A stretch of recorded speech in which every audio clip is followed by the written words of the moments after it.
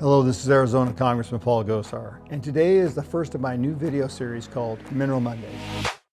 I hope to use this series to share with you the importance of minerals, especially critical minerals, and discuss why every American should have a clear understanding of what minerals we use and why we need them.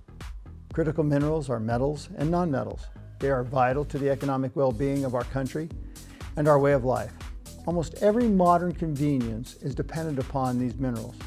Items like solar panels, wind power turbines, electric vehicles, drones, fighter jets, combat equipment, batteries, and lighting all require critical minerals.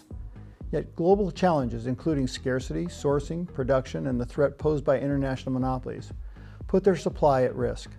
Over decades, our nation has not kept pace with foreign mineral producers, forcing the United States to rely on others for many of these key mineral needs. It's time to mine these critical minerals in the United States.